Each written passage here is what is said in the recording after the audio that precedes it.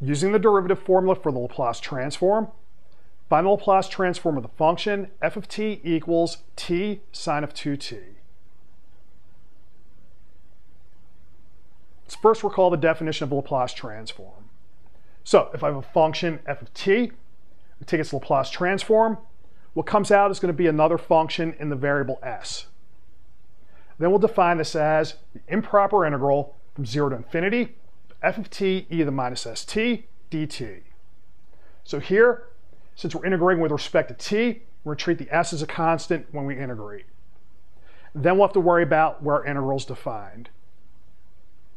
Now, for the Laplace transform of t sine of 2t, note that our first step is to find this antiderivative here, okay, of this function. That could take a little bit of work. So we could do that, but we'd like to avoid that work. So that's going to be where our derivative formula comes in.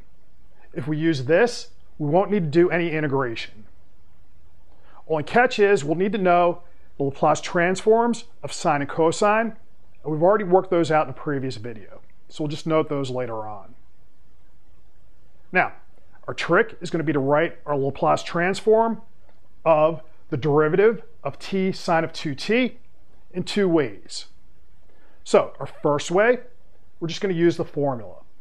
So if I'm taking the Laplace transform of this derivative, you just take away the derivative, multiply by s, and then evaluate at 0. So let's see what happens. So we take away the derivative, okay, multiply by s, evaluate at 0. Then if I evaluate this at 0, we're going to 0. So that's our first way to get that expression. For the second way, we just evaluate using the product rule. So it's derivative of the first times second plus first times derivative of the second. So we work that out. And then the Laplace transform is linear. So that means I could break up sums and then I could factor out numbers. So we'll have L sine of 2t plus 2L of t cosine 2t. So the idea here, we're going to do this for t sine of 2t and t cosine of 2t. So although we only want t sine of 2t, we'll get the other one for free. Now it'll also help if we write what we want out in shorthand. So I'll call Laplace transform of t sine of 2t, capital S, then Laplace transform of t cosine of 2t, capital C. So then I can rewrite this equation here. So using the first and third lines, what I'll do is I'll push this term to the left-hand side. What do we have? We have s times capital S minus 2 times capital C is equal to the Laplace transform of sine of 2t.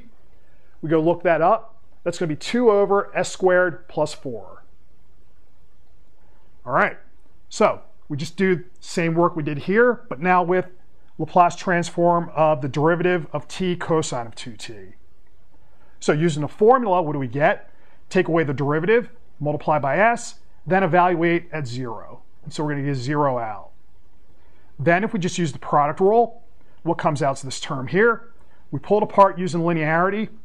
And then we're going to have, when we push this term here to this side, 2 times capital S plus s times capital C. That's going to be equal to the Laplace transform of cosine of 2t. And that's equal to s over s squared plus 4 if you go look it up. Now, we treat little s as just another number. Then we're going to have 2 equations and 2 unknowns. So what I want to do is, okay, let's call them 1 and 2.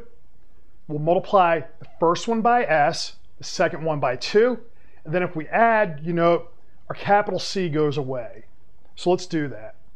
So once I do that, we add, what's left over is going to be s squared plus 4 times capital S equals 4s over s squared plus 4. We divide by s squared plus 4. That isolates capital S, so that's going to be our answer.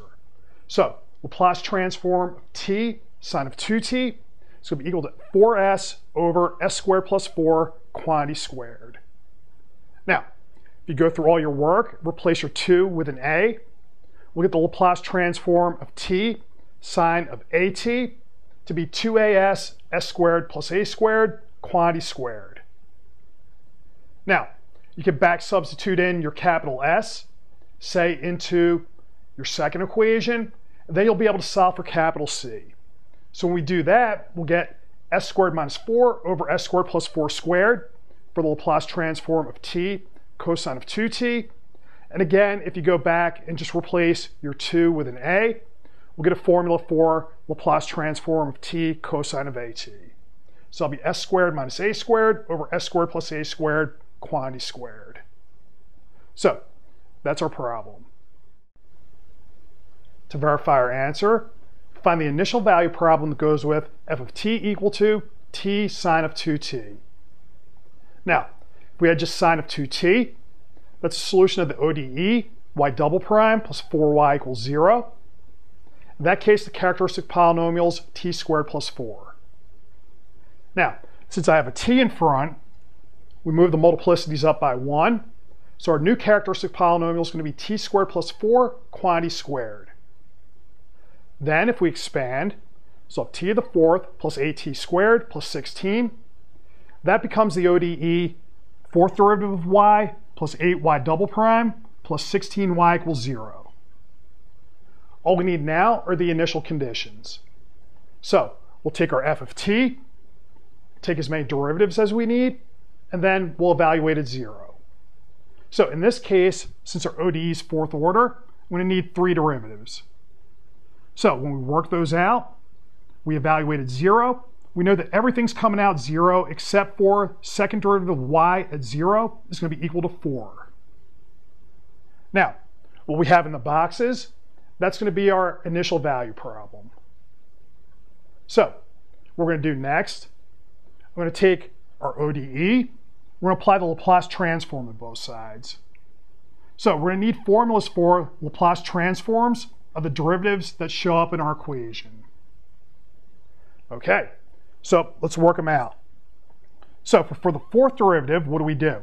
We apply the Laplace transform, and then our derivative rule says, okay, you go one derivative down, so it's going to be third derivative, apply the Laplace transform, multiply by s, and then subtract off your third derivative at 0. Okay, in this case, it's going to be equal to 0. Then we're going to apply to each derivative. Once you've done that, we're going to want to get everything in terms of the Laplace transform of y. So we can do that by back substituting. So the idea is you're going to start at the bottom of the column and then just start working your way up one term at a time. Now if you know it, okay, so here's what comes out. Everything's in terms of Laplace transform of y. Now we can go ahead and substitute back into our original ODE. So we apply Laplace transforms to both sides. Then by linearity, you can break up the sum and then pull the numbers out. Once you've done that, you can put in our terms here, and that's going to give us this equation in this box over here. When you isolate Laplace transform of y, what's going to come out is going to be 4s over s squared plus 4 squared, and that's going to verify what we got from our original method.